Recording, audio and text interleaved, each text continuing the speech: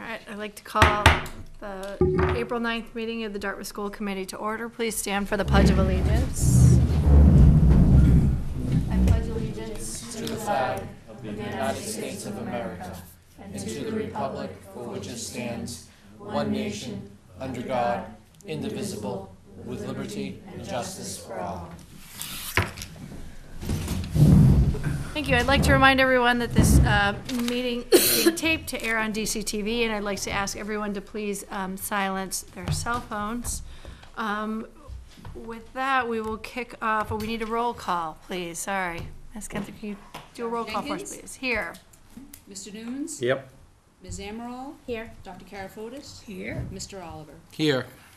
All right, so I will move to the first item on our agenda, which is the organization of the committee. I will start with nominations for the office of the chair. That goes through Bonnie. I will start with nominations for the office of chair. Go. Do I hear a nomination for chair? I would like, Ms. Amaral? I would like to nominate John Nunes. Okay, we have one for John Nunes. Is I will there a second that. second? Okay. So I take it there are no other nominations. Correct. Nobody's Okay, foolish nominations are closed. All in favor for Mr. Nunes as chair? Aye. Aye. Aye. Any opposed?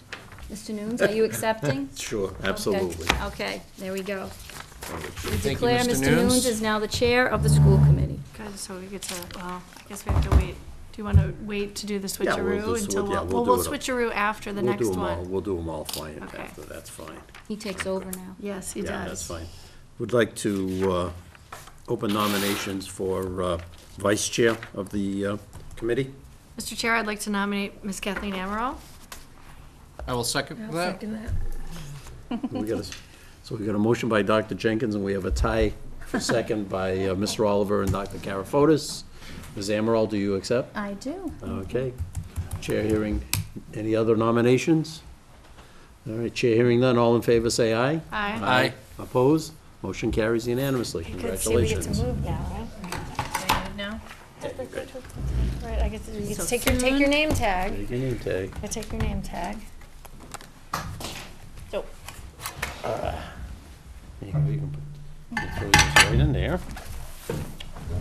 Hey, hey. Boy. Might need to stop this.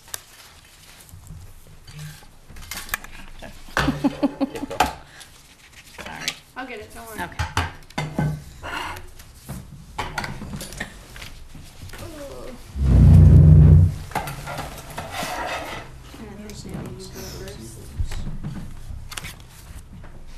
Of course, Peter, you've got all of this on Logistics. tape too, right? Absolutely. Yeah, I know it's a little tight back here. Keystone Cops, you know?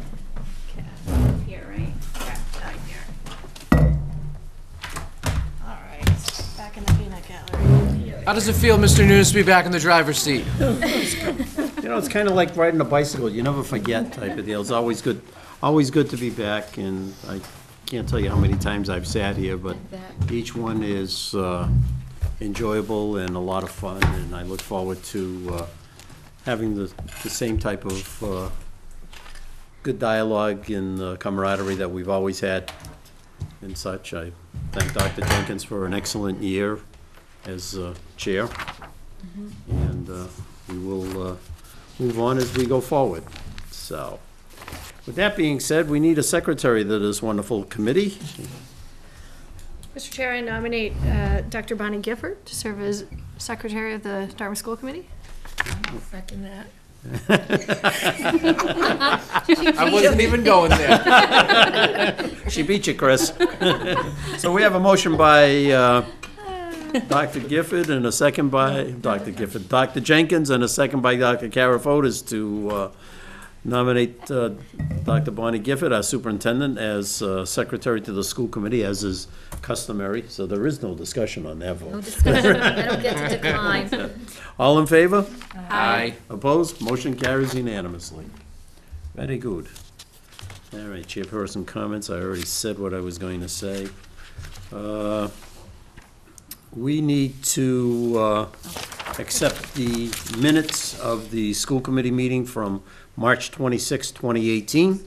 Do we want to do the Skip committee things. assignments? Now, I want to get, I'm Or you wanna going do the through my, minutes I'm going through my order. packet as I have them in order, ma'am. Okay, all right,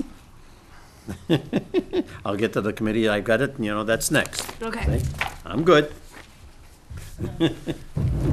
Boy. All right, so, the minutes of the March 26, 2018 school committee meeting. Motion approval?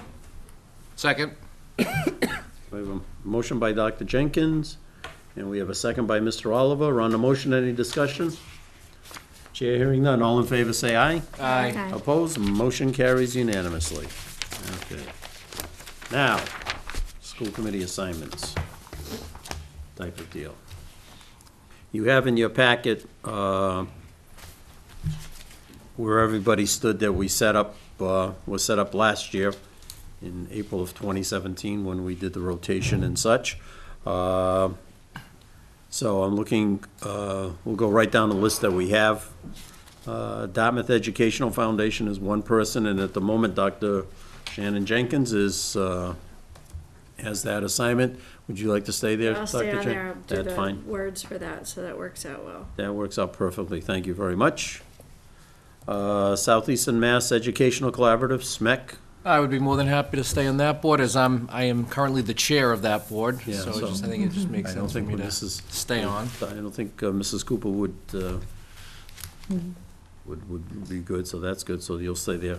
Mass Association of School Committees, I'll gladly stick with that unless somebody else would like it.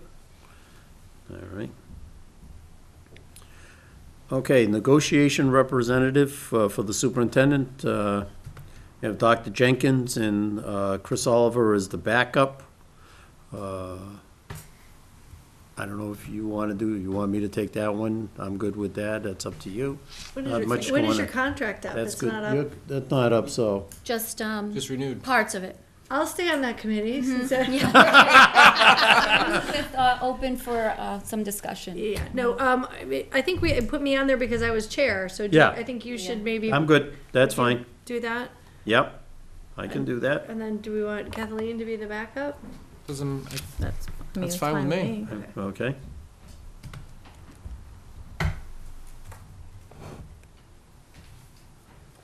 Okay, school assignments that we all have to flip-flop around with now.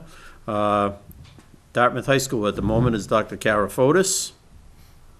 I think we usually switch these up every year. Yeah, but that's what we do, I so- don't remember what I've done and what I haven't I done. know Nora, listen to Nora Vaya over the years, so, You've probably done every single school, probably, right? Multiple times. yeah, Right.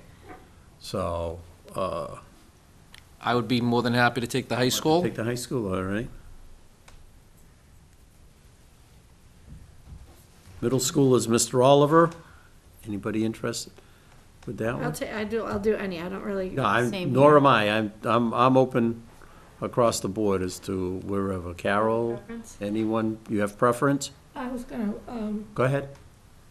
I was gonna say, why don't I do the middle school? You want to do the middle school? That's fine. That's fine.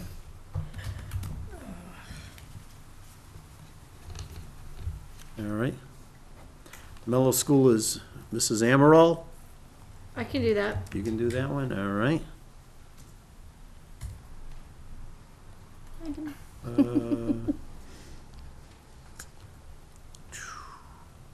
Quinn School is me. I'm happy to, I mean, either of the two, but I'm Okay. happy to take Quinn. All right, can do that, and I will take Potter. Perfect. I'm, Go can't get in. Huh? I'm just looking on your list. Oh, okay. Okay. Policy Committee, which works with Mrs. Roy, is Kathleen Amaral and Dr. Kara Fotis. I mean, I'm happy to That- stay on. Good with that? Yeah. I'd like to switch. I think I've done that for a couple of years. You've done that a couple of 3 years, yeah. if anybody else would like to do that. It's an exciting committee. Do you want to do it, or do you want me to do it? Doesn't matter to me. I was looking at I was Okay, I'll actually, do it, that's fine. okay. Okay. All right, we're good there. Technology Committee with Mr. Galashaw is at the moment Dr. Karafotis and Mr. Oliver. I'd like to stay on that. You want to stay there, Chris? I think it makes Okay. sense for me to stay on. That does. Very good. Field and Facilities Committee with Dr. Gifford is myself and Ms. Amaral. That's good. I'm good with that. Budget Subcommittee with Mr. Kiley is at the moment Dr. Karafotis and Mr. Oliver, and I'm the backup. I can stay on that one, or I can give it up.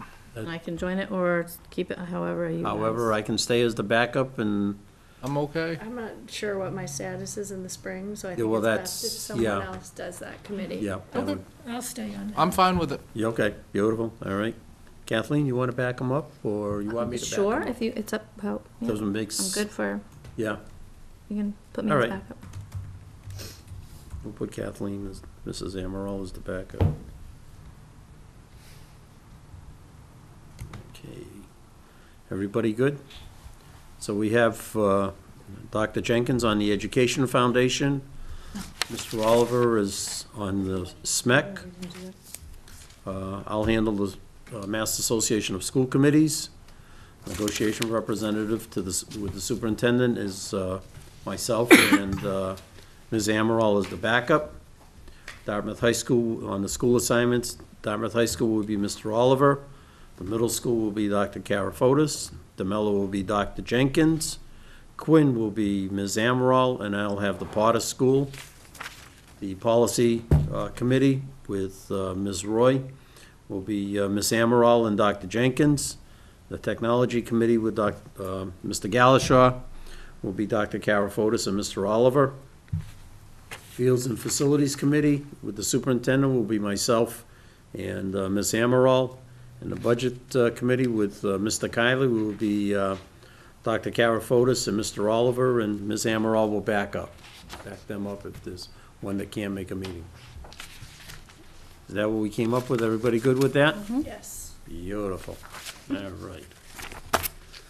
Public comment. We've allocated 10 minutes on tonight's agenda. If anybody has anything to talk about as to what is on the agenda, I ask you to come forward and state your name and what your comment is. Don't all speak at once. Okay. The minutes were there. I missed it. Sorry about that. You were correct, Miss Dr. That's all right. Jenkins. You're the boss now, you I can didn't- do whatever I you didn't, like. I didn't Whatever read down you far like. enough. I'm sorry. I had read this, but it was further down. I didn't have them set up right in my, the way I printed them out. My fault. I will do that. Okay, that being said, new business. Superintendent's update? Okay, we've got a few things to talk about. I believe, as far as I understand, I was at a conference today, but the middle school had their ALICE practice with the staff today. As you know, the high school has already run one, so we're moving right along with that. We've met with elementary principals twice to determine what lessons the students would be receiving relative to school safety. So they've sent letters home to the parents, letting them know that this will be happening, and that students will start to receive some information via some books that we bought and resources through the ALICE program. The Lion King was superb. I hope some of you had a chance to see it this past week. The kids never cease to amaze me, of course. The percussion show Saturday night was as equally wonderful. And we also have had this week, well, actually last week, 2 presentations at the high school by Corey Palazzi, a young man who was struck down, if you will, became a paraplegic because of substance abuse. And that show will also be tomorrow night at the high school at 6:30? 6 o'clock. 6 o'clock tomorrow night. It will be preceded by a film about the opioid problem, et cetera. And I've seen both, and it's a very powerful moment. So if anybody gets a chance to stop by at the high school to see that. And we've been doing some work, as you know, with the Mass grant that we got last year. A lot of the equipment has been received. We're looking now to renovate the Lab B2, which is the conference room off the middle library. So we've had some meetings with the high school admin, with a visiting scholar from MIT that came to kind of give us some ideas about how to really move on this innovation lab, kind of the things we might want to do. And I know that Mr. Tebow and some other folks are also visiting some schools coming up soon, because we just want some ideas on what might make a good space there. So we have lots of equipment, we just want to do it upright. So some of that work will be done this summer, some of those renovations. A number of us attended Highlander. As you recall, we've been partnering with Highlander Consulting Group for personalized and blended learning. So we attended Leading Change and Innovation Conference last week to try to come up with some more ideas of how to keep going forward with innovation. And I don't want to miss anything on my list. I also just wanted to report that I recently was just elected to the Massachusetts Association of School Superintendents Executive Board. So I'm happy about that. That will start in September, those meetings. So that will be, Congratulations. yeah, thank you. So that will be, being able to really get information from the state level, et cetera, to bring back. So that's it for tonight. Very good. Thank you. You're welcome. Any questions, comments? I just Dr. have, Carpenter? I have a question about the implementation of the Highland program. What have we seen this year put into place? Because there's a lot going on Oh, with there that. sure is. Yeah. With the Highlander group, that's what Right. you're asking me? Yes. So a couple of things that have happened. The high school has worked with the consultant, a little bit with the lead teachers to talk about how to be coaching in the classroom and helping people really become good innovators in their classroom and personalized learning and blended learning.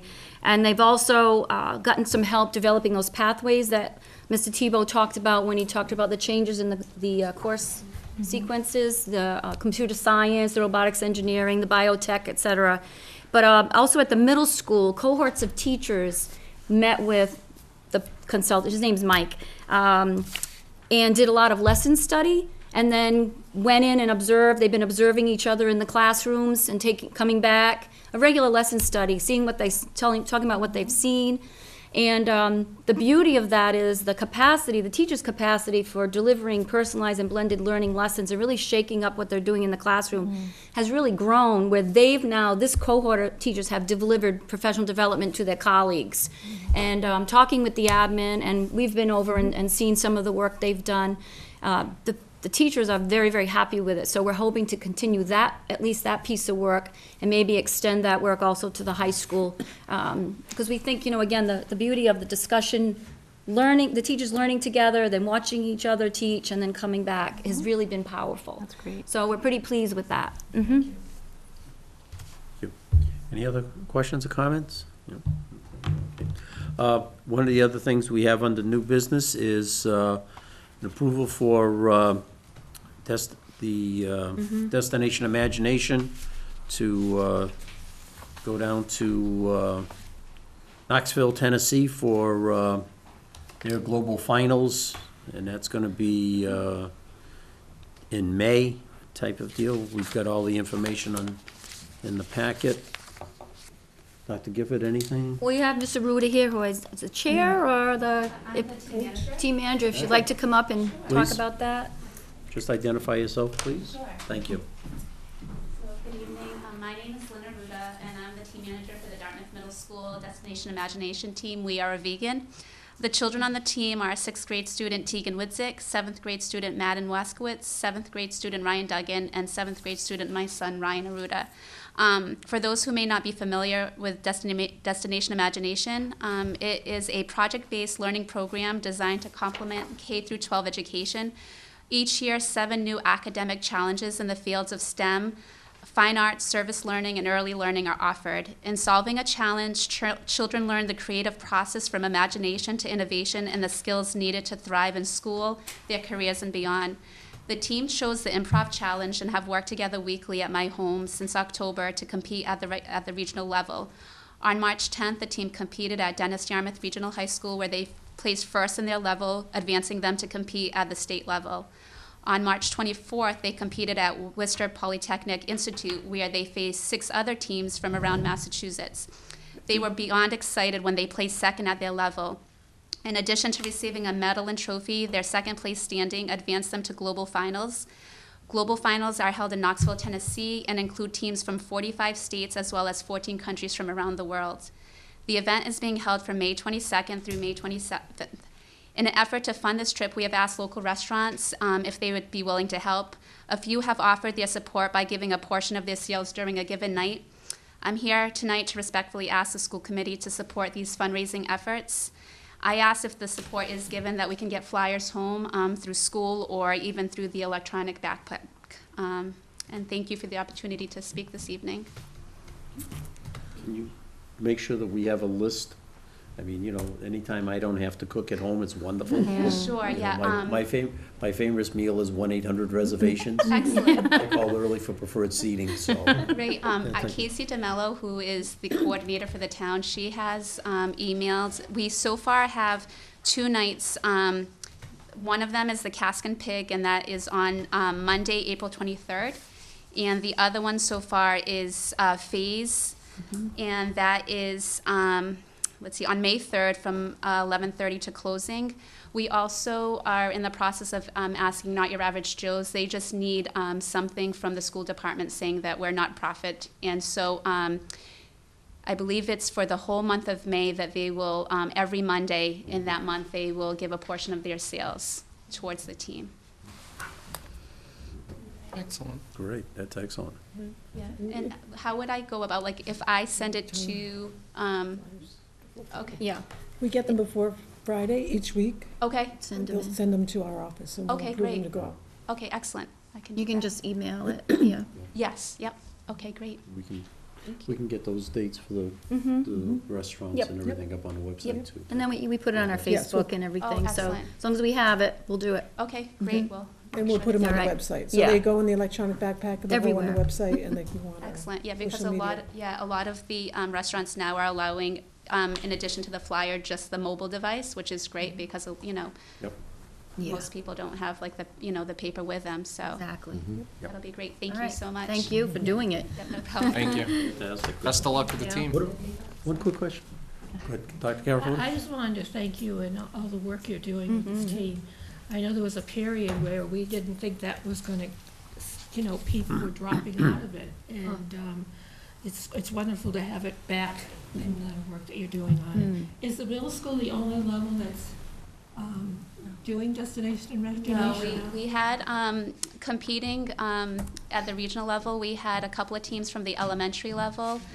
We're the only team from the middle school level, and I don't believe there was a team at the high school level. But there were a few kids from, there were a few teams from the elementary level. Great. Well, thank you. You're welcome. Yeah, that's good. What are they working on, I guess? I mean, So the challenge that they chose was the improv challenge, and so what the kids had to do was they were given a list of either real explorers or fictional explorers, and they had to choose amongst themselves 5 different explorers. And in addition to that, they also had to come up with a list of 5 treasures, national treasures. And so the day of the competition, they go in like having the research on those particular explorers or treasures, but before their presentation, which they have 2 minutes to prepare for their skit, they basically draw names out of a hat. So they are given 2 of the explorers that they researched, as well as 1 of the treasures. And then in addition to that, they were given an unusual place. So they have that 2 minutes to prepare for that. During their 5-minute presentation time, they also have to go to a set place and grab a setback. And so they have to then incorporate that into their skit. So it takes, and in addition to that, too, they also have a prop, which is a white bed sheet, and they can use that with their skit. So they've been practicing just, first of all, developing a beginning, middle, end, but with this particular challenge, they can't really fully prepare because they don't know what the setback will be or what the unusual place is. Like, for example, during their state challenge, their setback was like the elevator stopped working, and their unusual place was in the middle of a tree. So they had to incorporate all of these skills, and they really did a great job with that. Yeah. It's amazing to see just that creativity, you know, that thinking outside the box. Teaching them to Yes. think on their feet. Exactly, Oh, I and love like the it. teamwork together. Really a lot of skills, just presentation in front of lots of people. It was a great program. That's Yeah. good. Thank you. Thank you you. very much. Thank you. Any questions? Okay. No, so it's great. Chair will entertain a motion to approve the Destination Imagination excursion to Knoxville, Tennessee, and also their fundraising requests that have been brought to us. So moved? Moved by Mr. Oliver, second by Dr. Karafotis. On the motion, any discussion? Chair hearing none, all in favor say aye. Aye. Opposed? Motion carries. That being said, anybody have anything before I do my spiel here? Type of, anybody have anything they wish to bring up tonight? No? Okay, good. Just a couple of things. During school vacation week, I know our DECA students are gonna be heading, I believe, or right after vacation, they're gonna be heading to Atlanta, Georgia for their national finals, so wish them good luck. This Friday night, if you haven't had an opportunity to see our percussion perform, is gonna be a night of percussion at the high school. It'll start at 7 o'clock in the auditorium with the different ensembles and students. And then we'll move over to the gym and they'll do their routine, their show and that. Our color guard leaves tomorrow night for WGI finals in Dayton, Ohio over the weekend. The percussion leaves next Wednesday morning for Dayton for their percussion finals. And finally, just a congratulations, the Standard Times has been posting all the Winter All-Stars for the winter sports, so congratulations to all of our students that have been nominated or mentioned. Appreciate them all. So, that being said, anything else for anybody? Yeah. All right, our next meeting, I believe, is 30th? April 30th at 6:30 at the Quinn Elementary School. We are going to adjourn this meeting until 6:30, when we're going to be meeting with the Board of Selectmen and the Finance Committee in a joint meeting in the Selectmen's Meeting Room, the John Marlin Meeting Room. So the chair will entertain a motion to adjourn this meeting to the Selectmen's Meeting Room at 6:30. So moved. Second. Moved by Dr. Jenkins, second by Dr. Karafotis. On the motion, any discussion? Chair hearing none, all in favor say aye. Aye. Opposed, motion carries unanimously. Thank you and good evening. We'll see you at the Selectmen's Meeting live at 6:30.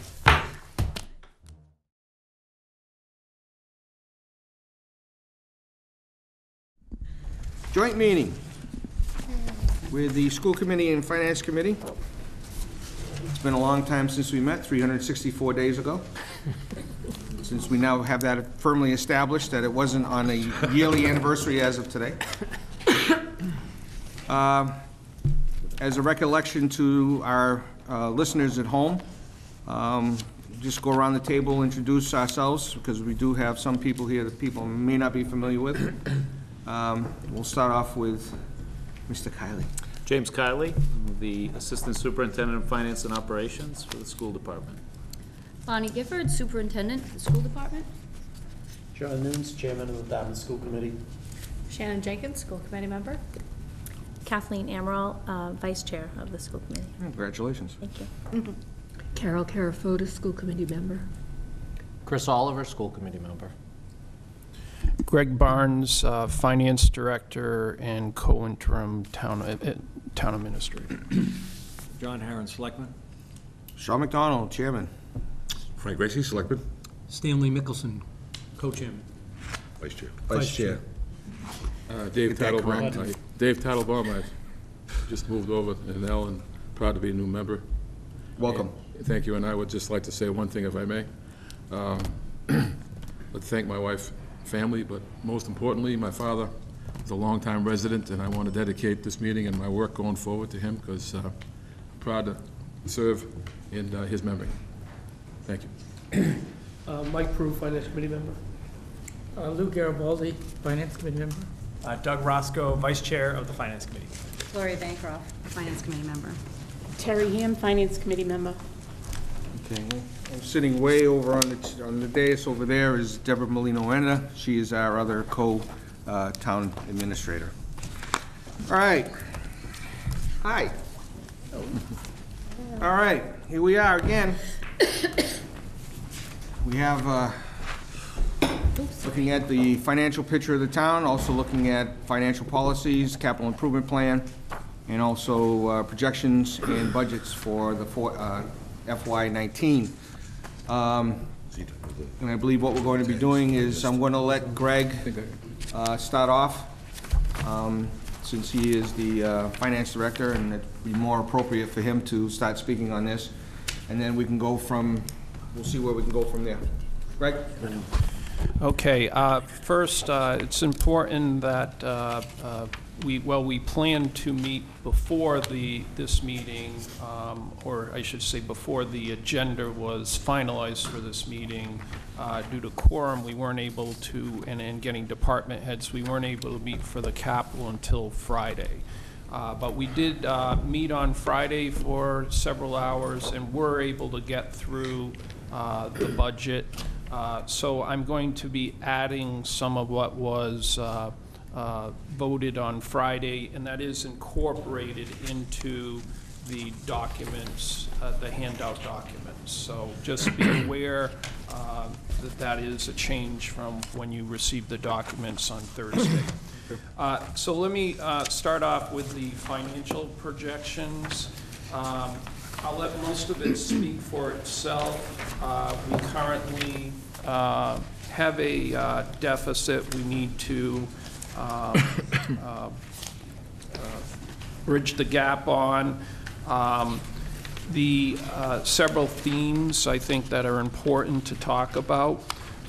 First of all, the amount of deficit, which is 106,916, and keep in mind that's up by a little because on Friday I learned of DPW needs 7,500 for a study for a dam, or I should say a exam of a dam, and then also there was something involving EMA. So that slightly changed the number from the documents you had in the packet. But the 106,916, to get to that number, the budget was tightened. And by that, what I'm saying is we increased our revenue assumptions and we tightened our expenditure side of the budget. We can do that because we're within our financial policies. However, we can't continue to do that year after year after year. What has happened is every year, which is quite common, our budget goes up on the expenditure side, and every year our budget goes up on the revenue side. Certainly that's been the case during my tenure here. However, the growth of expenditures is now greater than the growth of revenue. Hence, a tightening that will, over time, have an impact on our free cash, which is the basis of our capital plan. So just be aware of that. Why is that occurring? Our local receipts have plateaued, have actually decreased. They were a little less last year from the year before. Our new growth it went down last year. As a percent of the budget, it is less than it was 10 years ago. Last year, off the top of my head, I think we had commercial industrial new growth of about $57,000 out of $820,000 in new growth. The majority of that came from personal property, which is most of that's utilities like Verizon and Eversource. That's very hard to predict. About 350 came from that, and the rest came from residential, which has been increasing over the last few years. Well, I expect that commercial may go up, not so much this year, but next year. There has been some in commercial growth, particularly in the Reed Road area.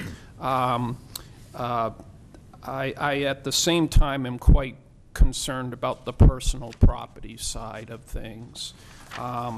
So it'll be interesting to see where new growth goes, but one thing that has affected us greatly is we no longer have the Hawthorns and the giant solar farms being added to the tax rolls. We are expected to get one solar farm, but it is a smaller one. And we have not seen any significant medical growth in quite a number of years. To put that in perspective, a Hawthorne can easily be, their addition, I believe, was at least $500,000. The Hanoush Plaza was $47,000. So it takes a lot of small plazas to equal one hospital. The other trend is state aid. State aid has gone up a little, but it certainly, after factoring in inflation, it's still less than it was back before the Great Recession. So again, I am not claiming that our revenues are declining. What I am saying, though, is the rate of growth is decreasing, and that creates issues should the town not moderate its expense growth. And again, I want to stress for this year, we have the fiscal flexibility to take steps, but for the long term, we're going to have to plan out for this. One very uncertain factor I should note in the whole new growth picture is, and beyond that in how it's set up, is the issue of marijuana. We don't know what that will bring to the town. However, I want to stress, if Springfield or Everett planned on gambling 4 or 5 years ago, God help them, they're still, I understand Springfield will be opening up, and Everett next year after that. But my point is, you can't count on what you truly don't know. So we're not trying to predict. That's a very variable factor, and it could be positive to the town's finances, but I do not have that factored into these assumptions. So does anyone have any follow-up questions on the projections? Doug? No? Anybody? I just had a question regarding the roof. Estimate is not included in this, correct? I'm sorry, what did you say? The roof. Oh, well, that's under capital, But that's not- but I could cover that now if you'd like me. So we'll hold off on that for now. Okay. John? Just, I've got a quick question. I don't know if any of my colleagues do, but now this is the governor's, this is House 1 on the state side, so have you heard anything of what Ways and Means or the Senate are talking about doing? I mean, I have not. I guess, you know, could the 106,000 go away with what the state's doing? Honestly, What I have happens there? not. You know, my hope is obviously there'll be a little more aid to help fill in the gap we have here. But I do not have up-to-date info on what might be proposed above and beyond the House one. Thank you. Anybody else? Yeah, I should state one very, very important note to point out. Within this projection, there is an amount that has been set aside for contractual obligations. However, none of the unions on the school side, I'm sorry, town side, correct me, the school side is settled. None of the unions on the town side are settled. So that's a big uncertainty factor. We did try to budget for something, but again, we really won't know the actual figure until contracts are settled. My board? Yeah. Anybody? Mr. Tattelbaum? Thank you. In regard to healthcare, and you made it clear to us for the longest time that it's going to be exponential going forward, which is bad enough, but when you consider what our employees are paying and teachers are paying, percentage contributions, it's, is there anything we can do to see what's out there in terms of comparative programs or choice that we could make as we go forward? And I know it's a difficult subject, but can we be ahead of this at all in some form? Basically, communities do one of two things. They're either self-insured or they're part of a health collaborative. We used to be self-insured. We joined the largest health collaborative in the state, Municipal Health Collaborative. I should state another option is kind of like a collaborative is called GIC, Group Insurance Commission. Based on a review of the collaboratives serving this area, I do not believe that any of the alternatives would be competitive to what we currently have. In terms of self-insurance, we went from self-insurance to get better rates, particularly in the area of administration. Maya, being so large, is the third largest customer for Blue Cross Healthcare, and that gives them a lot of leverage, and through that, they're able to get a lower administrative rate than we would if we were self-insured. Even when you're self-insured, you do go through a health network. And the only other alternative is GIC. GIC, Group Insurance Commission, that's the state plan. They do allow municipalities into that. However, the plan design is very different from what we have. Additionally, it is dominated by Boston area municipalities.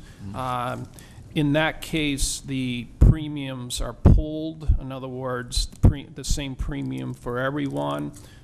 So if someone was paying additional being in the Boston area, we would be paying that as well. But really, as I see it, GIC would be our only real viable alternative to Maya, which I believe to be competitive. It did go up quite significantly this year. It went up 8.15%. Additionally, we were running down our reserves that we no longer needed when we went into a health collaborative. So when you include that, that's 4%, but each year 4% is a greater amount. So the effective increase was 12.66%. So what we've done is we've been working with the employees to offer a high deductible plan at a higher contribution rate of 60/40. We've had some of the unions indicate interest in pursuing that as an option only. I want to stress that term, as an option only. That with the 60/40 rate would be about 30% savings from the alternative regular plan in the premium. We are also looking at the regular plan as to what we might do to that in the future. Those conversations will no doubt be far more involved because they do involve plan design for possible changes in contribution rates. We have a very generous health plan in terms of its plan design. While some may be open to looking at a less generous plan, it's probably safe to say that there will be considerable opposition to that, which we would also need to look at if we went into GIC. So, no easy answers, Dave.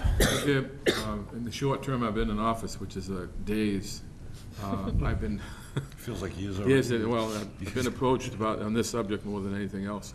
And maybe this is speaking too early, too soon, but is there any advantage to pooling representatives from maybe the schools and our different departments that could examine these alternatives in some form, either now or down the road, that would be helpful? And then they go back and pool to their, because there's a lot of choices, be it the higher deductibles or whatever. Is that something that's viable at all? Well, we have an IEC Insurance Advisory Committee, and I can honestly say, and I hope he's shaking his head back and forth, I work very, very closely with Jim on this subject. The majority of our health care provided is to the school. Right. Yeah, the teachers alone are something like 55%. So the town is a small component to the overall whole. Jim and I, over the years, have looked at many options. Unfortunately, it's not, how could I say it? If you look at what we've done in the last 5-6 years, along with Dave Cressman, you will see that we've made quite a number of changes. And the frustration that comes with that is you make a change, things look good, only until the next year when rates and such go up. One of our largest challenges, and this is to do with municipalities, is we offer by law retiree subsidized health insurance. The catch with that, however, is many of our employees, not the majority, but quite a number, retire early, before 65. And their claims get pulled in with the actives. And this is not meant to say there aren't exceptions, but there is a very high correlation between age and health care utilization. So one of the challenges of this town, virtually every community in the state, is the fact that over time our pool has gotten older. And with that comes higher claims experience, and higher claims experience is the #1 determinant of our rates. Mm-hmm. I want to stress we are not, we recognize this to be a major issue with the employees. As I've said in the IEC, I expect this will be a dominant issue in the upcoming negotiations. I too share the goal of trying to mitigate cost, but no easy answers. Most of what could be done needs to be addressed at a national, state level, and I do not have control over that. Thank you. Okay. Anything else? Now that we've set the stage for such a doom and gloom upbeat meeting. Doom and gloom. Well, I mean, you know, we all knew that eventually this was coming down the line, and everybody here recognizes that expenses have always been more than what revenue has always been. And we all know that government is really run by people, and that the majority of our expense is personnel. And we know that the school department is somewhere around 75 to 80% personnel. Town department is basically almost that same figure. So limited amount of money that we can collect. So we have to make some, decisions down the line. And hopefully,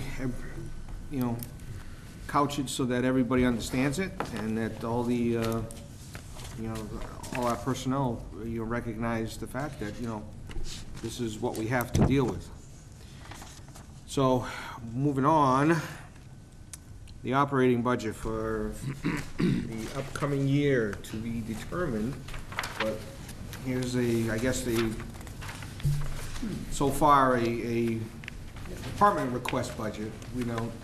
Looking at the zeros under the department recommendations, we're assuming that the Finance Committee will be beginning shortly on looking at the requests and coming up with that. So the majority of hearings for the budgets have been already held, and typically they start their votes right around this time.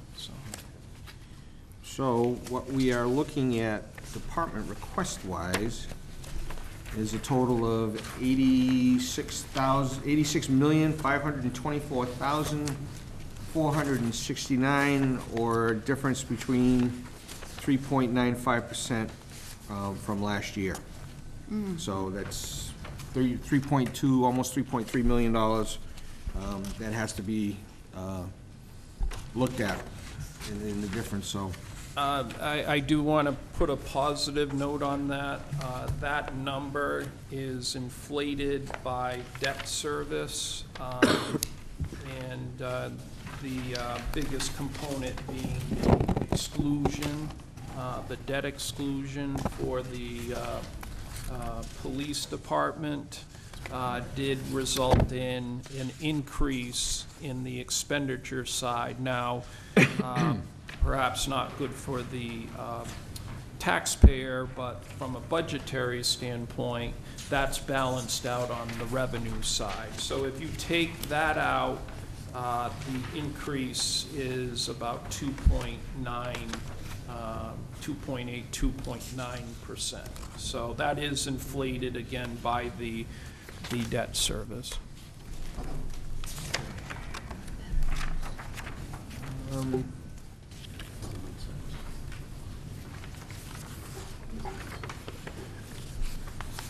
Giffen, do you have any you want me to quickly? Go ahead, Mr. Nunes.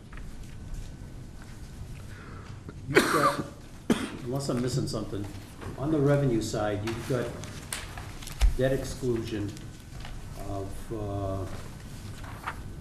1.4, and then you've got on the expense side, you've got almost 2.5. Yes, we get for each year, if you look under the revenues, you'll see SBA reimbursement down toward the end there. Oh, okay, all right. Okay, now I see where you, okay. So the SBA reimbursement is for the high school. Yep. We're still getting $1,750,000 a year for the high school from the school, Okay. the SBA. Okay, thank you.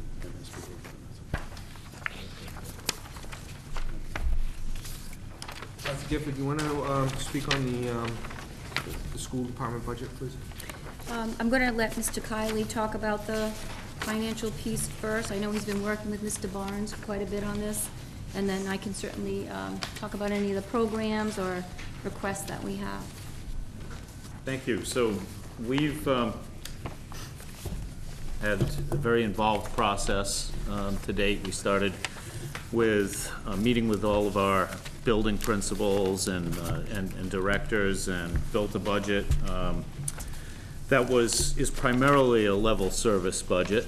We've tried to focus on reallocating resources this year because we know it's limited amount of resources, and I appreciate all the help that Mr. Barnes has been through the process to try and keep me informed of where the town is overall. We've proposed a 2.8% budget, so pretty consistent with what Mr. Barnes was just talking about with the overall budget. An increase of about $1.1 million. We've proposed a few new things, and part of that reallocation of resources is some staffing in and out to provide a new therapeutic program for students in grades 2 through 5. Something that would address one of our priorities, which is social and emotional health and development of students. So it's been an identified need in our strategic plan, and we're continuing to work on that. So, but we're, from that, part of that project, we are expecting some savings for bringing some students back who are currently outplaced, and we're also reallocating some other resources to fund that program. That's really sort of the centerpiece of what we're trying to do, and outside of that, we're really looking at a fairly level service type budget. What, because I know when I was on the school committee, one of the biggest elephants in the room was the SPED budget. How is that translating this year as compared to last year? Well, so one of the things that we're trying to address. Okay, I already got it.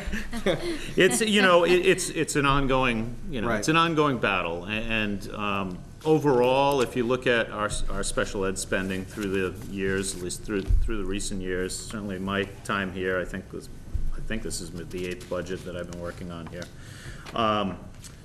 It's increased at a higher rate than the rest of the budget.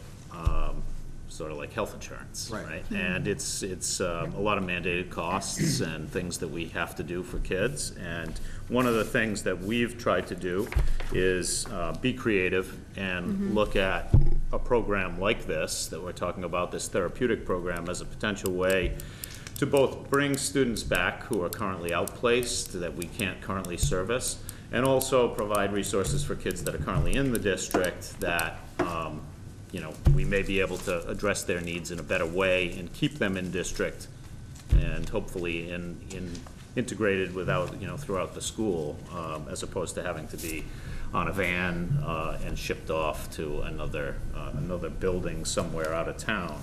So that's the way we're trying to look at this. It's an ongoing issue, though, for sure. Would it be safe to say that doing a special needs program in-house versus out, when you send a student out, you're taking, let's just say an amount, just say 1%. That increases to 1.5% to 2% because you're outsourcing the student to another facility. So basically, what you could be doing in-house, almost you're spending more, at least half more or double than what you normally do. Is that safe to say? It can be very expensive to send students out. I mean, it could be anywhere from $50,000 to $250,000 just in tuition to send a student out. Then, of course, you're providing transportation as well out of the district. And, I mean, most importantly, the student themselves.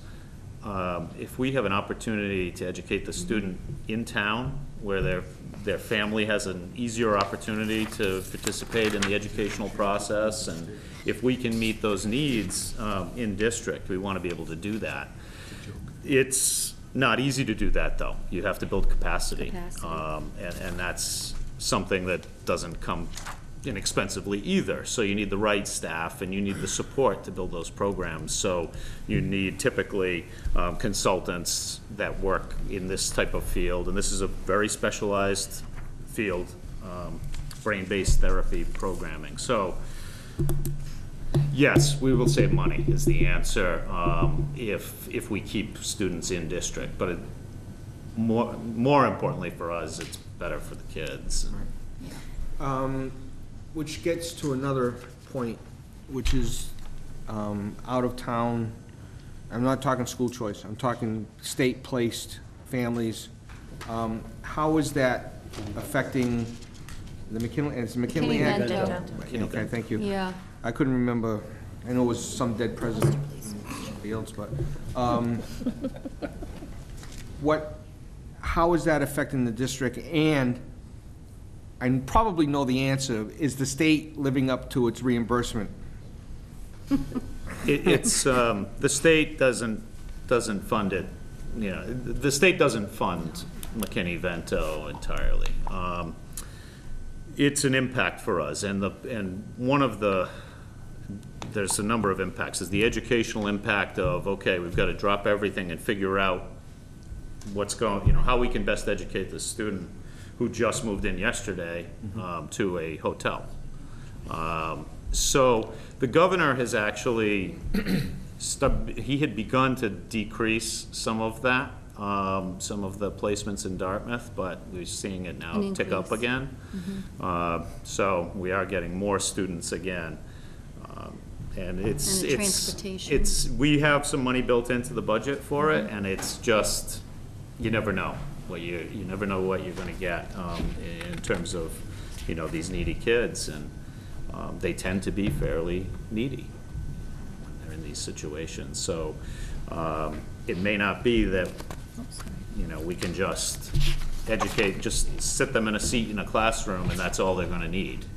You know, it can be more involved than that, obviously. It's pretty much impossible to plan for.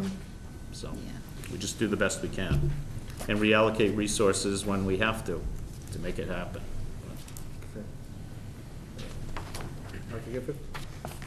I just want to make the point that Mr. Kiley brought up about the brain-based therapy program that we're developing.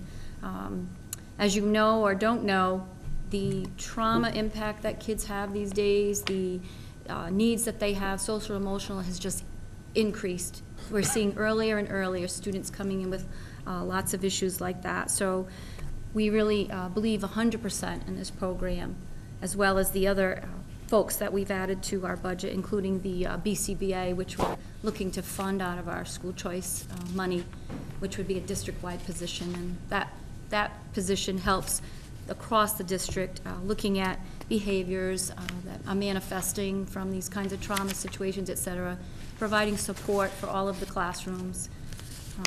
So you'll see in our request that really our focus is on those, that level of need, that we're trying to not only service our kids better, but as Mr. Kiley mentioned, keep them in district where they really belong, and then in the long term, look for a financial reward for the district. So that's our focus.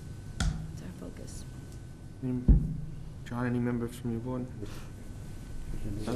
Well, I wanted to raise an issue that we talked about related to the school budget, but not the school budget. This is related to the Greater New Bedford Vocational Technical allocation. We had a long conversation about that. We had the superintendent and the principal from Voc Tech come in and meet with the finance committee and talk with us. And I think there were a few concerns that we raised. One is the amount that they spend. You know, it's a big budget. They spend 1.5 times as much per pupil as Dartmouth does, and quite a bit more even than the state average. And I understand a vocational, technical education is going to be a little bit more expensive in terms of equipment and such, but across the categories they spend more. They spend 2.5 times as much as Dartmouth on administration, even setting aside the information systems problem. But they spend 1.5 times on pupil services all the way down through all the line items. So there's a lot of spending there that's not machinery and equipment. So that's part of it. The other issue that we see is the volatility in that number, because it's based on enrollment. We sent a few to a dozen more kids from our town, and our allocation goes up, and that's a hard thing to budget for and plan for. So it went up almost 9% this year. That's almost $350,000. That's a huge bump. So that's another issue we see, and I realize that all of this is formula based and it's based on statute. But as a town, we also are in a position to allocate for a formula that we think works better for us. I know there's been litigation about this, but the formula's also set by law, so the law can be changed. And I wonder whether there's anything that, you know, I don't have an answer, I just raise it as an issue that I think we maybe ought to think about. Well, I think we have discussed this at, I remember, it was prior before you came along, when I think Attorney Michaud was on the board. I think we were talking about that also at the same time. Yeah. And, yeah, the agreement between New Bedford, Fairhaven, and Dartmouth is greatly to the New Bedford advantage.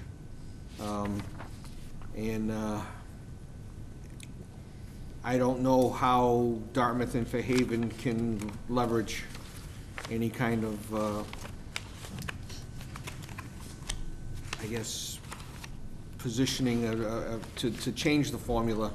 I know it has to be done at the state level, and it has to be done via the legislature, so, you know, maybe contacting Representative Markey to, at least to kind of bend his ear on it, see where we can go with it, would be probably an appropriate avenue, at least to start.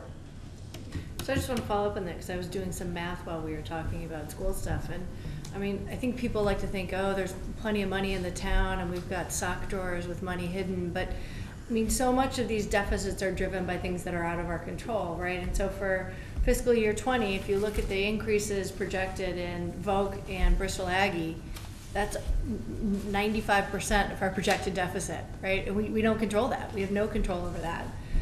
You know, it's maybe a little less, but it's, you know, $350,000, $375,000. When you're looking at a $500,000 deficit, that's stuff like there's only so much that we can do here. Healthcare, the town of Dartmouth isn't going to fix that, right? These statutory considerations, right? And so that's, I think, sometimes it's important to articulate that for people who are watching at home, that while we can do the best to sort of try to make things work here, a lot of these things are out of control of the town, right? And we can talk to people, but those people control those sorts of things that are really driving our budget. Well, at least on the Bristol County side, I mean, a little more clarity and a little more openness, you know, from, you know, the Bristol County commissioners to its members is tantamount. As we can see, when it came time to do the vote on the works there, it's like everybody was out and, you know, nobody knew what was going on. Even our own representative was having a hard time getting the information. Right. You know, and that's part of, you know, that's part of the problem that I have with Bristol County. You know, and always had with Bristol County. They have a meeting a Saturday after a blizzard. Yeah. Yeah. And then they raise the Yeah. $57,000. Yeah. Yeah. So I mean, let me ask you a question, just Selectman Herron. When they were discussing the renovations to the schools, were they also talking about increasing the capacity? Yes. All right, so there you go. So there's a possibility where you're gonna end up having more students. We know that not everybody in Bristol County sends students there. But if this is a Bristol County school, then it should be shared among the Bristol County members. Even if you don't send anybody there. It's still, you have the opportunity to send there. At least there's gotta be some type of a, call it an initiation fee or a membership fee that you have to belong to, whether it's based on your population or based upon whatever. And then it could be, if you send a student, this is the cost. So that's something that has to be addressed. And either that or just the school has to be taken over by the state and then Bristol County just disappears, period. So. When we were talking with the Voc folks, the concern that I think all of us had was that we have zero say in their budget. And if we have an issue with the school department, we talk to you guys, we, you know, work out a budget and everything. We have no say at all when it comes to Voc. They send us a bill, we pay the bill, thank you very much, and that's pretty much the end of it. And formulas notwithstanding, I would think that as paying customers, we would have more of a say in how the budget is run. Well, I think maybe at some point in time, the Finance Committee should bring in the two Voc representatives, Dr. Kelly and John Montigny, to have this discussion with them, because they are They are Dartmouth's votes on that board. How are they appointed? Mike Shea. Is it Mike Mike Shea. Shea? All right, so, He needs to okay, be. so now it's Doc Kelly and Mike Shea? No, No. Dr. Kelly has stepped down. Oh, he stepped down, so it's Mike Shea and John Montague. Mike Shea and John Montague. Okay. Yes. They are appointed by the town moderator, chairman of the school committee, chairman of the select board. We have always, our board has always made it an entire board vote, as is, I believe, the school department has done the same. So that way, everybody's involved, and it just doesn't become, because at one point in time, we had an issue where one of the three people who could vote couldn't vote because he worked for Voc. So then it became just a I believe, two-person. Mr. Chair, that one of those positions is up for reappointment. So we're going to look into that, and we may have a discussion about who we want to serve in that role. Mr. Tattelbaum. The thing that, the last presentation we had, the absurd is that we pay about $14,000 a student, and City of New Bedford pays about $2,800. And we're not gonna change that formula. And I think, what I think we can do is, the other stark difference is in the cost of administration and the amount of people and staff they have. And I think that even if we consider with our representatives and the ones from Fairhaven, if we could maybe in some kind of a joint memorandum back to them, the administration costs something they have in control at the school level, whereas the formula is a state level, and we're not gonna get to that. I think that we ought to continue to put pressure on them to reduce their administrative costs, reduce the budget. Maybe it would end up falling down to where maybe our increase would slow down, because it's gonna get worse. And we talked about that at length in their presentation. I think pressure on them from our town as well as Fairhaven to try to get a handle. They know it's high, and they need to work on it to come down. And if they don't, it's gonna get out of control, and I think that's where we can apply some pressure. Well, then I make a suggestion that when the finance committee has a new chairperson, that chairperson contact the chairperson of the Fairhaven's finance committee and start the discussion, because that's where it's gonna come from. And if you need to get our board support along with Fairhaven Select Board, just let me know, and I'll contact the Fairhaven Select Board, and let's see where we can go from there. Same thing with the schools. You know, if we need to, if we have to gang up on, you know, I mean, we have to do what we have to do to you know, to help our budget, so. Question. When a student wants to go to Voc, do you get any feedback as to why? We actually took, I had the 8th graders take a survey last year, an exit survey. The middle school did that. And obviously, the majority of students leaving and not going to our high school, we're going to Voc. And the reason was just programs that we don't offer. That's all it is. You know, what we're doing at our high school developed this year, moving into next year, is we've articulated more pathways that we're hoping grab the interest of some of those kids, such as the computer science pathway, the robotics engineering pathway. We're not going to offer plumbing, you know, that kind of thing, but if we can get more into the technology pieces that maybe folks are leaving for, we might end up keeping a few more students. But that's what they put on their survey. It's really just for a different program. I understand the significant majority of their students all go to college. Sure. They're not going into auto repair or electrician No, it's changed over the plumber years. or. There's certainly, I think, some concerns by other communities not in the agreement about that students who would actually benefit from the sorts of things that we think about with respect to vocational education are being squeezed out. I agree.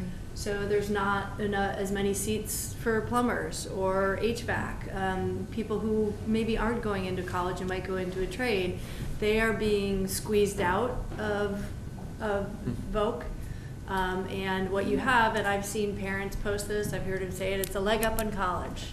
Right, which is not, I mean, I'm not saying it's bad, but it's not the mission of vocational schools. And so when I was chair, I was contacted by some people who are concerned about, we might call it mission creep at the Voc school, and concerned that some of these things that we think about as vocational education, those kids are being squeezed out of Voc, and might the communities be interested in having that conversation. And I think it is a conversation worth having, because it's not fair for kids who really truly want to go into a trade and cannot get into Voc and have access to that sort of educational opportunity.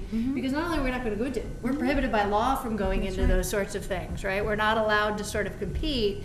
So when they can't get into Voc, they don't have other options. And so I think it's a legitimate question that the communities, as part of that agreement, need to engage in. The question, that issue of how they define their scope and the programs they offer would be decided by their school committee? I'd have to research the law. I would think they would, you would think it would. So that's something we have control over, in a sense, through our school committee representatives. Chris? Mr. Chair, I think it would be well worth our while to bring Dartmouth representatives, Montigny and Mr. Shea, and to have a discussion, whether it's the select board, all three boards, the finance committee, and, you know, pick their brains and see what direction, you know, they're going in down the road, and what the future is for them, and express our concerns to them as a town. I think it would go a long ways. We have representation for the town of Dartmouth, and I think maybe we should reach out to them. I mean, I think one of the things that this board and every board does is when they make appointments to different committees, they don't bring those people back to talk to them, to find out what's going on. Agreed. And I think that's what we need to start doing. We need to bring our Voc representatives here to discuss with them. We also need to bring our representatives and our state senator here to discuss with them. I can't remember the last time the state senator was in this hall for a discussion about Dartmouth stuff. Same thing, I know Representative Markey's been here, but it's been a while. You know, we need to take a look at him. We also need to, well, we have our Bristol County rep here, so, you know, we don't need to bring him in because he's here. But we need to, that's something that this board needs to do, and I think we're gonna start doing it. We're gonna start bringing these people in and start talking to them and saying, look, this is some of the concerns. One of the ideas that I had a couple years ago was to do a regional meeting. And through everything over the years, it just got kind of like to the wayside. I think it's time to bring that back. I think one of the things I want to work on this year is to get a regional meeting where Dartmouth, Westport, Fall River, Freetown, this whole area, this whole South Coast, meet together and discuss our mutual problems, mutual concerns, and where we can attack, because, you know, to be honest with you, far too long, the South Coast has always gotten the dirty end of the stick from Boston, and it can no longer be that way. I'm not gonna say that they have to make up for it, but at least kind of treat us the same as everybody else. So, but that's something that I think we have to address. Sean, excuse me. Yes, Mike. You know, the issues that we're having with Voc are not unique just to us. Every town that deals with a vocational school has the same issues. Somerset, Swansea, Westport with Diamond, for example. Right. If you're gonna have a regional type get-together, maybe the select boards could start a groundswell with the state reps to get something done with the legislation. Because Dartmouth doing it on their own or with Fairhaven alone isn't gonna get it done, obviously. But if you can get a consensus with some other folks, then maybe that's where you're gonna get more pressure on them. I think that's. If I just want to add that I think that the formula is something that should be the last on our list. If we mention and cry about the formula, we're going to get the same attitude. Well, we don't have any control, nor they want to face it. I think that we've heard so many different other areas that have such potential for redoing the relationship. And now that the Bristol County, Bristol Aggie is involved, we're talking about a major amount of dollars on a yearly basis going to disappear, and we can apply some pressure to change it.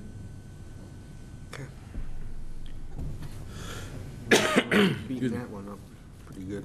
Well, just one quick thing, which has been alluded to. For Bristol Aggie, we did confirm that it's unlikely the debt service increase will be in 2019. But in 2020 and certainly beyond, we're looking at about 120,000 increase in the Bristol Aggie budget. So it's going to more than triple when that is factored in. Well, I could find probably 35,000 times 3 to cut out and pay for that very much quickly. Just take the commissioner's salary. Okay, capital improvement plan. Mr. Barnes. As noted, Capital did meet on Friday, and I'd just like to go over their spring recommendations. We'll start out with the page 1. As you know, every year we vote a certain amount out of the operating revenues for police cars. We've continued to do that. Going to page 3, there was 20,000 toward facility sticker software for parks that's needed as they got a barcoding system that has some issues without certain software. Also, CPA, the CPC funded, Community Preservation Committee funded $130,000 for a gazebo. That's a recommendation of theirs. They still need $20,000 to complete the gazebo renovation. There's $12,000 coming out of the regular budget. We already have those monies. So going to page 5, and of greatest interest to the school committee, we voted $200,000 out of tax levy for the school technology and infrastructure. Again, that's consistent with prior policy. Additionally, $185,000 for radio system, and I'm sure the schools would like to talk about that. I'll leave that to them. And $400,000 for Memorial Stadium. That is specifically to address the lighting and provide some money for engineering. Going to page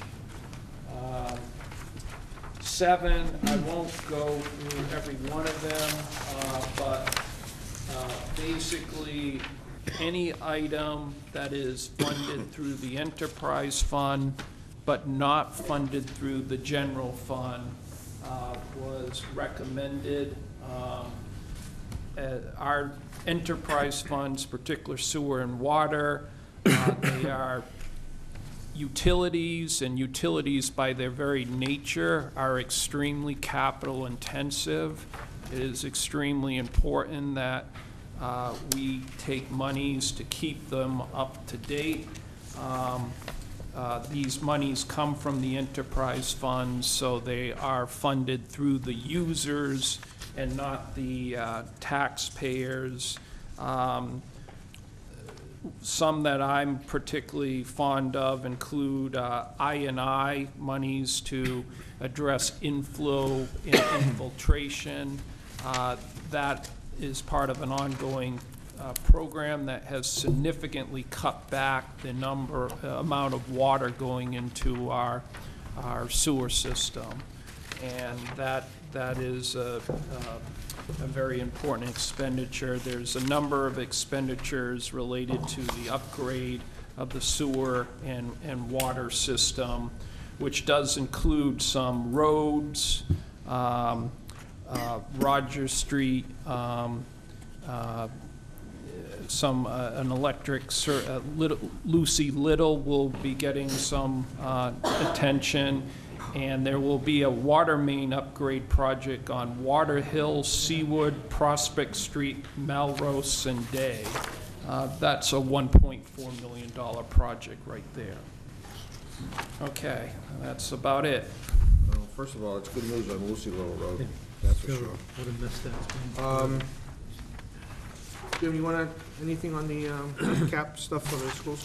Sure, I'd be happy to. So, the radio system, the district-wide radio system is something that we've identified that was actually originally out in year 2 of our capital improvement plan here, and we've moved it up to address, basically right now, we have a combination of issues. We have some dead spots, and without getting into a whole lot of security talk in terms of specifics, this would provide repeaters in the buildings, a common framework, which we don't have currently for radio systems throughout the buildings, and the ability for emergency services to access the radios everywhere in the buildings.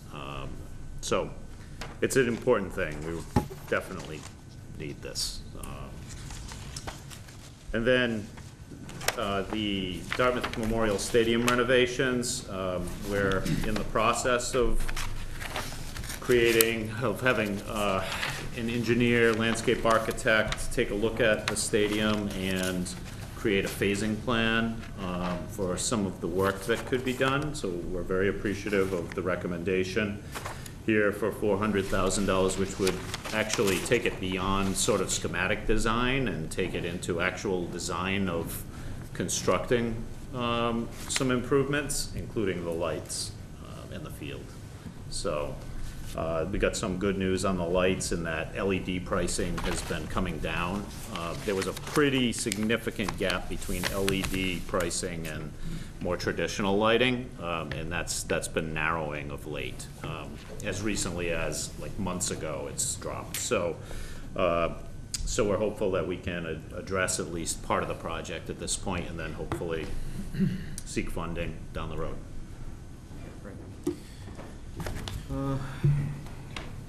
Shannon? I just want to say thanks to everyone, the select board, finance committee, we met maybe a couple years ago, and I know some of you guys have served on a committee. We've been talking about this for a really long time, so I'm really, really very pleased that we're actually starting to see some movement on this. And so thanks to everyone who's, who sat in and helped out on this. At least with the lighting. It's something, it's a start. We've been talking about it for a long I time. can This tell is you a start. It's I know the great. people who've used the field, but I can tell you as a former football official, under those lights, it's just horrendous. It was our Okay? secret weapon now. It's just, yeah. Be the person in the box that's gotta figure out who's down on the Yes, 2 well, yard we've line. listened to your calls and every so often, and this, John's got it wrong, that's okay. We understand why. Have no excuses now, John. I know. No excuses after that. Patriots have a snowplow and we have lights. One of the things I do want to mention, and I believe this is something that I want to point to the finance committee, is when the DPW comes to you looking for a plow truck, please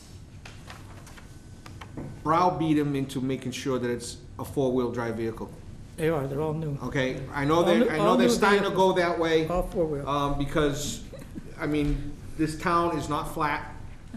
We have hills, and there are far too many trucks that get stuck in the snow when it comes time, whether it's a sander going down Robin Street and getting stuck and having to be towed out, or a plow going down Robin Street and having to be towed out.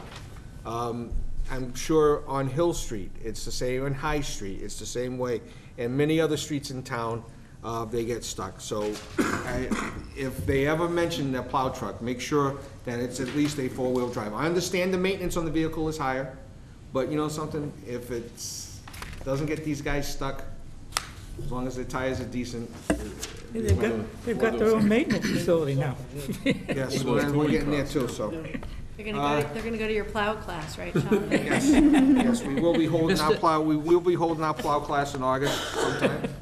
Where we'll be, one of the subjects will be how to protect your mailbox from getting knocked over.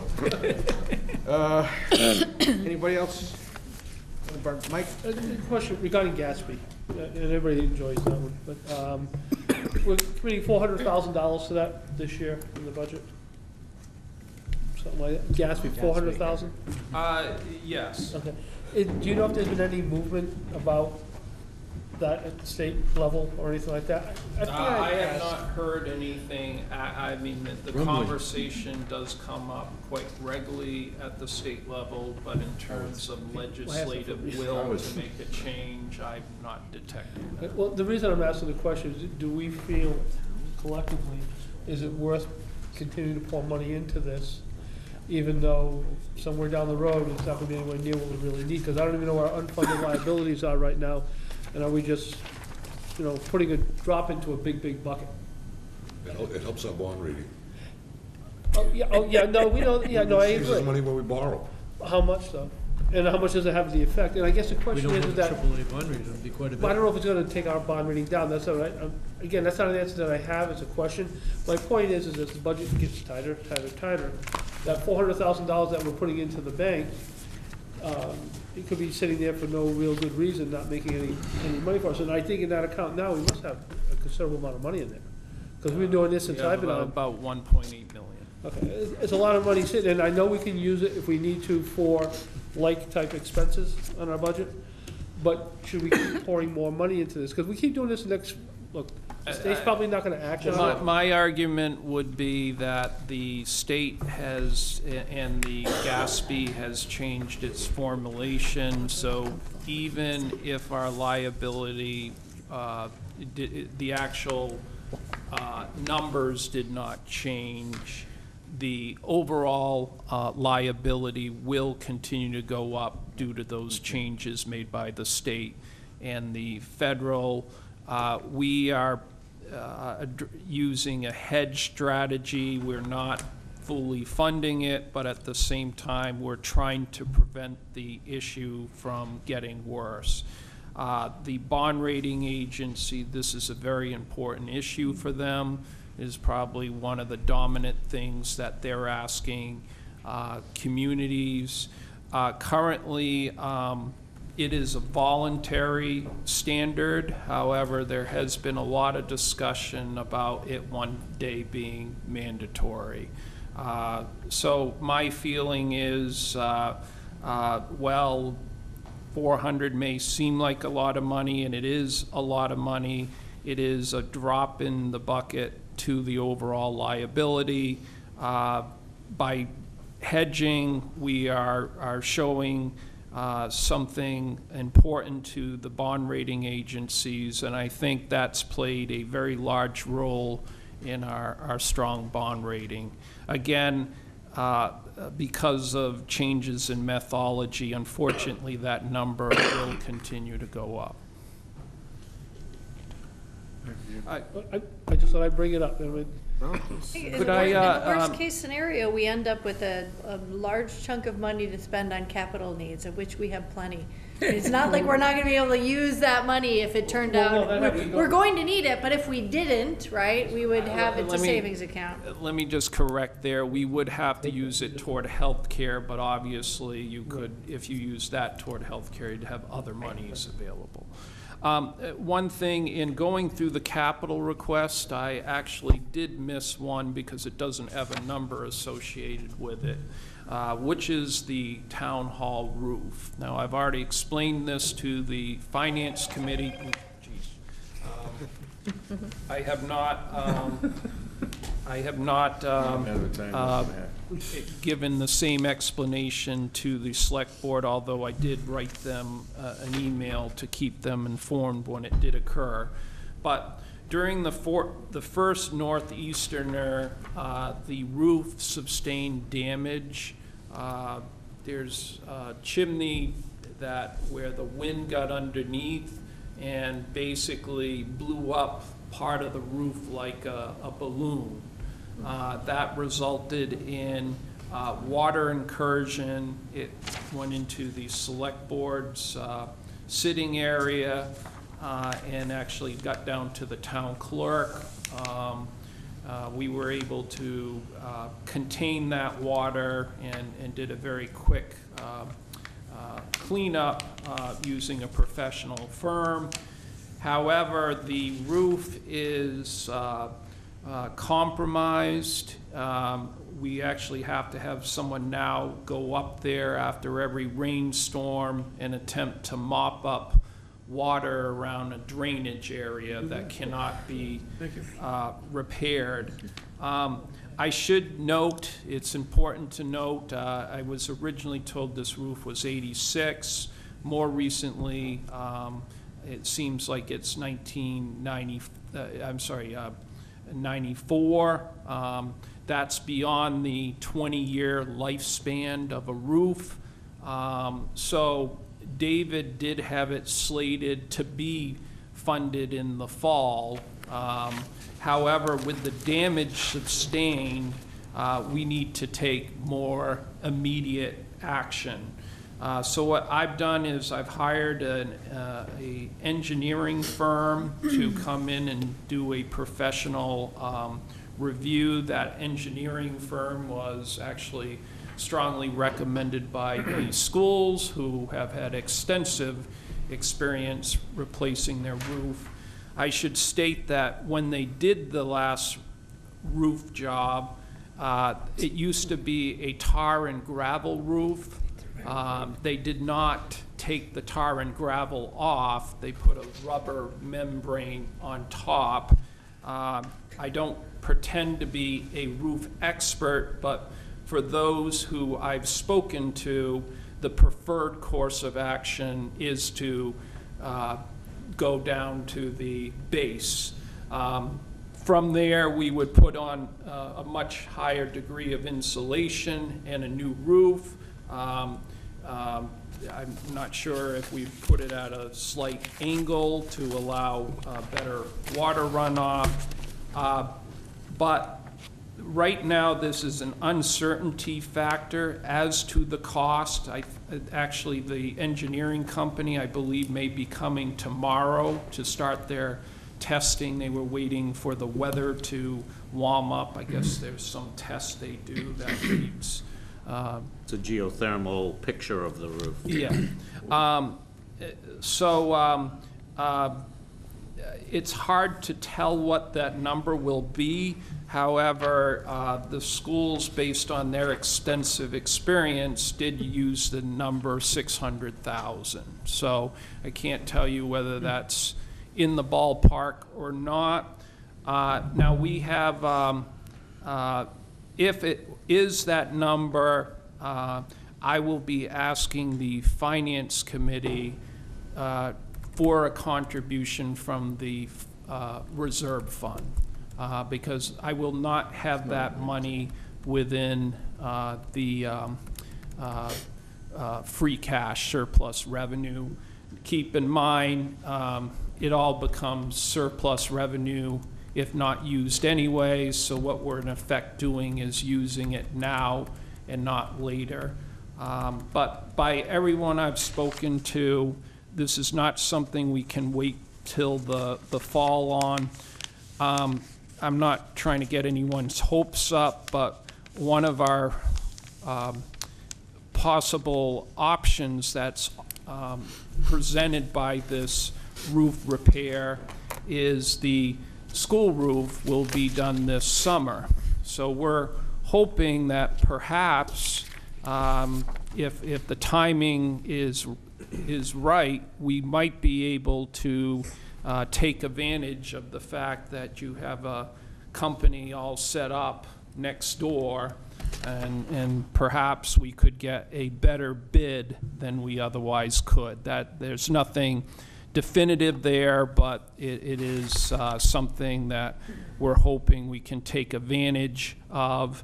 I know that it was mentioned during the capital hearing, the schools saved 20% by doing, I guess, the Cushman roof along with the DeMello roof. So we're hoping to take advantage of that. Well, I know when we were looking to renovating this building into the town hall, one of the things that we looked at, it was the roof, was either keeping it in the current, I guess, keeping it flat with pitched, or actually putting on a hip roof on it. And one of the things that was determined is that the structure up above wouldn't hold the weight of a hip roof, and that the structure does lend itself to a flat roof. better than it does putting rafters on and putting even a slight pitch roof, so. I'm a little bit surprised that that somebody just decided to put a second roof on top of the old roof. It just goes against, I mean, what I'm used to in dealing with roofing and whatnot, so. Then again, sometimes I'm not surprised, so hopefully we can piggyback if the contractor that does the middle school roof is the actual bid winner. It would probably be a good advantage, at least for us, to get it done, so. Mr. Talbot. Risk of trying not to belabor the Gatsby issue, but I'd like to, with the Finance Committee here, I might make a suggestion that if there's a number that would make sense that's lower than we're spending now, that would still honor our rating, I would like to consider if there is a number that's lower, but also we're just paying our bill, and certainly we have an obligation to all our past and present workers, but we need to, I think maybe even it's an annual thing where we write to our, whoever the powers to be in the State House, that we need to change the rules for future employees. We're not going to change the rules for people who have earned what they've earned already. And I think we ought to not just sit back and maybe try to be a little more proactive on an annual basis, whatever the time's right, a letter to them stating what our case is, at the bare minimum, to review some of something that can pass, it would make sense, as opposed to some wholesale changes which will never happen because there's too much lobbying at the State House level for massive changes. But just the way they treat part-time workers, the way that they treat our present employees, and also the world's have changed too much. We can't possibly pay our future employees the same way we paid in benefits because it just doesn't work that way anymore. Mm-hmm. So I think just something that would make maybe us feel a little bit better, to know that we're not just paying our bill and not trying to get something out of it. Okay, good suggestion. Okay, anything else on caps? Okay. Last, the financial policies. Overall, Greg? Okay, so the financial policies, as you see, are quite similar to the ones we voted back in November 2016. So there shouldn't be any surprise on the first 18 policies. The Finance Committee has been talking about setting a goal for the amount in the reserve fund.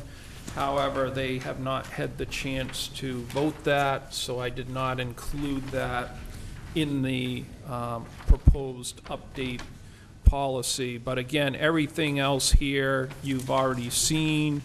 So it's more just for your info. The addendum policy voted November 16th. Once again, you did vote that back in November 16. That was something that our auditors suggested we incorporate. It gets into great detail about what funds should be spent in what order. Finally, there is, and this was discussed among the select board in the FinCom, the FinCom did vote a reserve fund policy back in October. There seems to be some disagreement on the policy, but when we voted it back in October, part of what was discussed was bringing it up during this meeting. So I am bringing it up during this meeting. But again, there has been an extensive debate between the two boards on the policy. John. Yes. Mr. Nunes. Thank you. How can I say this? It would be nice, and I don't know if you saw this, I'm assuming since it was approved by the Finance Committee, the Board of Selectmen also have seen it. But this is the first time we're seeing it. And though we don't control reserve funds type of deal, it would be nice if we were in the loop when policies for the town are going to be changed or discussed, just so that through our superintendent, business manager, assistant superintendent, we can make our feelings known and they can convey them to both other boards type of deal. I mean, we're seeing this literally for the first time tonight.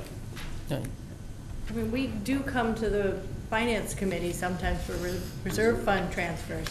Yet this is the first time we've seen it. It should have Okay, been, well, when it was passed, it should have been sent along to the school committee, so that we could see it.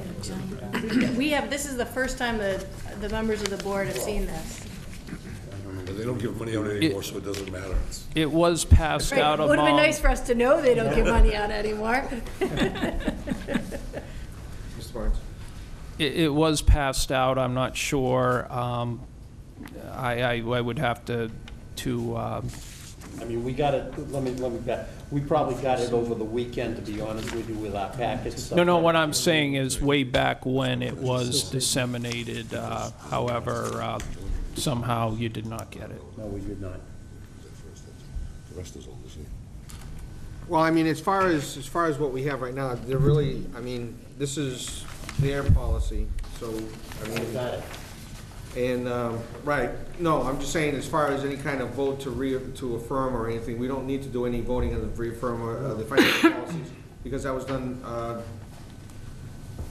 year and a half ago. Yeah. So, I know our board got some concerns regarding this policy, and it's been expressed and discussed, and, Mr. Gracie, you wanna, I think, you were the chair at the time when we were discussing this, you wanna reiterate it? You wanna dig this up again, huh? Yes. We had asked for a reserve fund transfer to help cover the cost for the search for the town administrator. And it fits all the requirements provided by the rules and regulations. What they have added, and I will say that when I was on the finance committee, I agreed with 98% of what their policy is. That's enough. It's not, yeah, for you guys it was, yeah. That's why you're not there anymore. Yeah, you were changing your mind. The difference is that if you have other money you have access to, you have to use that up first. And again, I agree with that. If you're a department that has, Box is a good example. If you have a supplies account, you have a maintenance account, you have a repairs account, and one of those runs short, the policy that I used to adhere to was that if you have money in one of those other accounts, you can transfer it within your own master account without anybody's permission, basically. Or you just, or Greg can do it, or whatever, but you don't have to get a vote on it or anything. And I agree to that. The problem is, the only account that we have available is a salary account. So by them saying, no, we're not gonna give you any extra money until you use up your money, we have to tap into the salary account that, we still have those employees, they expect to be You paid. can't pay operating expenses out of salary. You should have been with us when we. But not necessarily. No, first of all, you have an expense budget for the select board or town administrator's office? Your expense budget? There is an expense budget. Okay, $22,000? Somewhere in that area, okay? And the search cost was about 12,000 Well, it was 9,500 plus unknowns. in the ballpark. But we were running a deficit at the time because I asked Greg where we could take it from, and we were running in the red because there But when was we- no apparent place to pay But when for we it. discussed this, it was maybe halfway through the fiscal year, somewhere around there. So there's a lot of room for the rest of the fiscal year to things to play out, okay? The other thing is that when we talked about this, we looked at, part of my rationale was, you're gonna have a vacancy for a while, okay? You may not use all of your salary line, okay? Now, to this point, since Mr. Cressman's left, and you've paid the money for the search, where do you stand in your salary line? Well, we still have some left, but we hope to have the person hired before the end of the fiscal year. Understood, but you don't know, and that's the Well, whole that's right, point. yeah. There were a lot of unknowns. Did you really need that money? And when this all plays out, I don't know, okay? My guess is that you're gonna wind up even or probably ahead of the game, all right? Which I think makes a case for what the policy is that we have. because there are unknowns at both ends, but sometimes the unknown works to the point where you wind up ahead of the game. And I can't remember who mentioned it when we had our meeting the last time, was, you fall short money at home, do you run to the bank? And the answer is no. What you do is you try to, you manage. And we have professional managers in this town who run departments, and that's their job, is to manage. And you see how it plays out. No one was not gonna get paid, we know that, okay? And the thing about the salary lines, I get it, and people aren't comfortable, because this is something new. People aren't comfortable with taking money out of a salary line to pay an expense, right? But that's the case that we're doing with this. But no one was not gonna get paid, was not gonna ever get paid. I mean, that was. Yeah, that sounds a lot like your checks in the mail, but. No, not even close. You know what, there's always a possibility, but what's the actual probability of it happening? And there are two entirely different things. Because if we, but it won't. With great assurance, I can tell you that it won't. Because if that were the case, we'd never do anything. If we wait on the possibility of something, you weigh against the probabilities of it happening. We have a reserve fund and a stabilization fund with more than sufficient funds to make up the $12,000. We're talking about next to nothing here, okay? Right, but we would never take it out of the STAB fund, never. Whatever the case, the argument that was made was that we were concerned that someone wouldn't get paid. That seemed to be. Well, we also didn't know what the other extra costs were gonna be. Okay, but the standing line was, well, we don't know if someone's not gonna get paid. Well, guess what? They're gonna get paid. And when it's all said and done, by the time you bring a new person on, you're probably gonna have a turn back this year from your salary line, let alone getting the 12,000. You may well. But we don't know that, and we'll know that as we get closer to the end of the year. Then if at that point you guys are short, you haven't used, and you've used all your money in your expense fund, you guys are gonna come short, then we revisit. It's pretty straightforward. And the reason that this was brought forward, and I think Dave and Doug can attest to this, is that we had other situations similar to this where we were, asked to make transfers for something that we really didn't probably need to. So, and that was the whole point. And the reason I'm speaking is I've spoke the loudest and longest about it for the last 3 years, and you guys all know that. And it's something that I felt strongly about, because I firmly believe that the managers that you have in this town should manage your departments, and at times they have to make adjustments and figure things out, and give them that opportunity. It's their department, let them try to figure it out, and if they need it, we do it. It's pretty simple. I mostly agree, except, as I said. How much, 98% or? Well, it's 89 now. With the example I gave with the Parks Department, the money that's put aside is not already planned, it's there for just in case. Salary account is not money that's put there just in case, it's put there because you know you're gonna spend it. No, you don't. Well, of course you do, you calculate what people make and what the raises are gonna be for the year. But in this case, this year, you knew you were gonna have a vacancy, where someone wasn't gonna be getting paid. Well, we didn't know we were gonna have a vacancy until When we made the budget, we didn't know we had a vacancy. No, you didn't, no, I agree, but when you asked for the money, you were gonna have a time where you weren't gonna have someone getting paid. And you didn't know how that was gonna play out, and neither did we. Right. Nobody did. But we knew we had expenses, and we knew we were planning on hiring somebody before the end of the fiscal year. Correct. So it's still salary money that was gonna be used. Yeah, that's okay. There's also the point that, if my remembrance is correctly, over the last 3 years, you folks have spent zero out of any reserve fund. No, we have. According to what Greg told me. That was the question I asked. We've had line transfers. Line transfers, and we've also, Part of it, so- we've approved it. So a couple of things. One is that this is called a policy, but it really is policy and practices, but it's more practices than policy. So what this was intended to do, I think, is to articulate the criteria that we have been using when looking at transfers that come to us.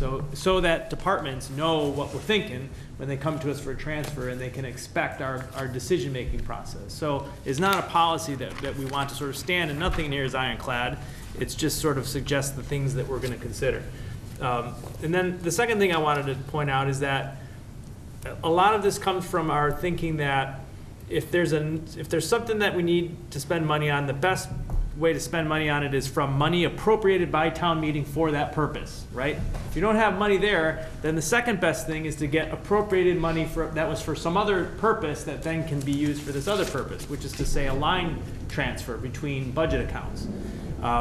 Then if that's not possible, then pulling from the reserve fund is our final option. That was kind of the decision-making rule that we have come to agree to.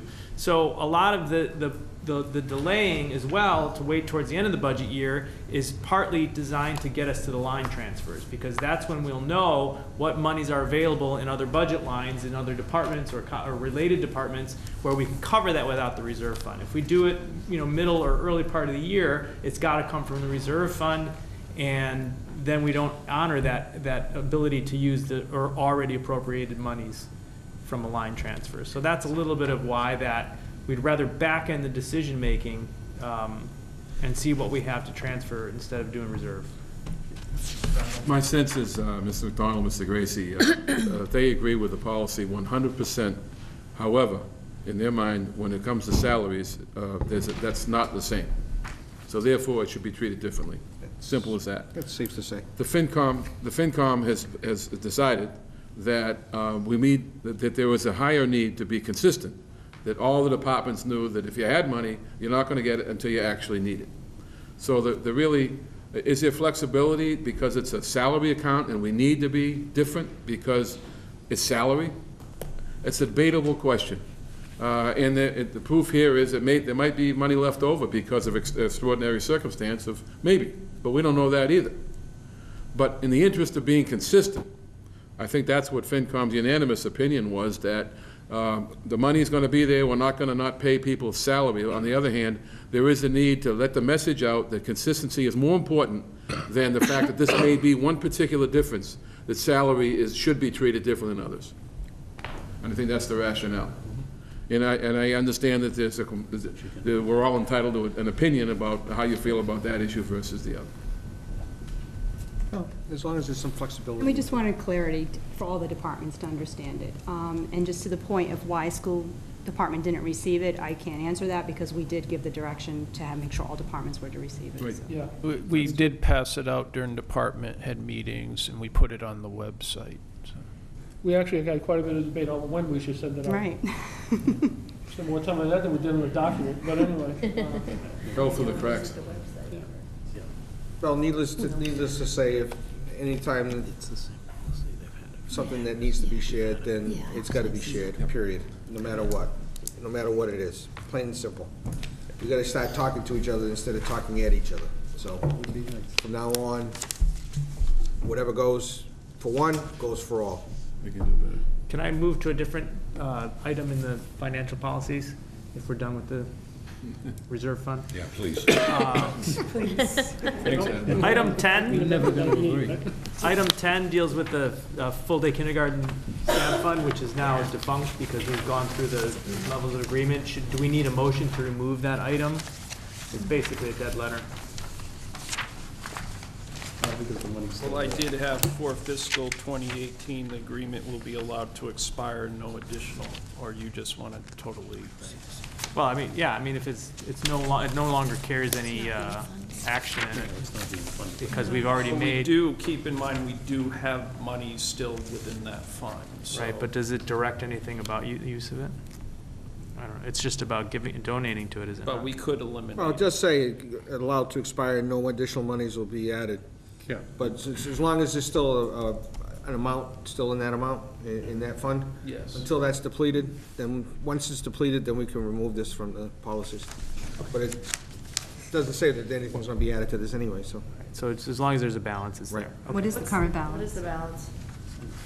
I think it's like 180 maybe? No, it's like 350. Oh, okay. Enough to cover the deficit. No. I could use that. That's their money, you're not gonna see that. Just, ballparking here. Give or take. Okay. Anybody have anything else? Was there gonna be some discussion of the search? That's a wait on item. All right, Mr. Bass, you wanna give us an update on the, You want to jump ahead and do that? Yeah, sure, why not? Okay. While we're all here, because it affects everybody. All right. I'll go back and repeat as much as I can remember, because I don't know what you've heard, what you haven't heard. We had 49 candidates apply to MRI. They quickly, that wasn't quickly, but they went through the submitted documents and whittled that down to roughly half. They then chose a portion to go out and do phone interviews with. And they cut that, through their process, they cut it down even farther to something around 15 or so, 15, 18, something in that range.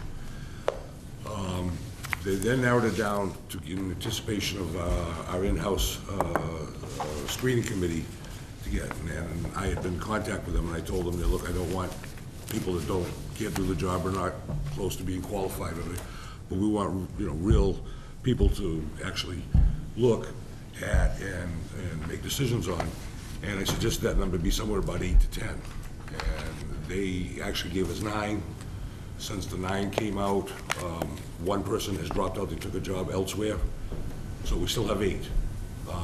We're starting, actually, it's funny you bring it up because we're starting interviews tomorrow.